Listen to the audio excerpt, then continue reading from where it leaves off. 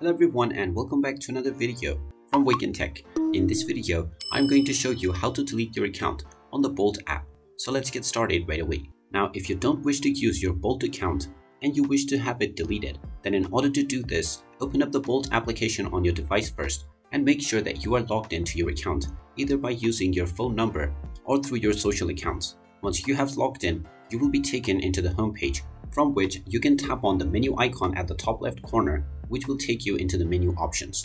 Now from this page, tap on the My Account option and you will be taken into your account page. Now if you scroll all the way down, you will see the Delete Account button. Tap on this and you will be asked to provide a reason for deleting your account. Tap on whichever reason is suitable and finally tap on the Delete Account button once again. After confirming that you wish to delete your account, you will be logged out from your account and your account will be scheduled for deletion.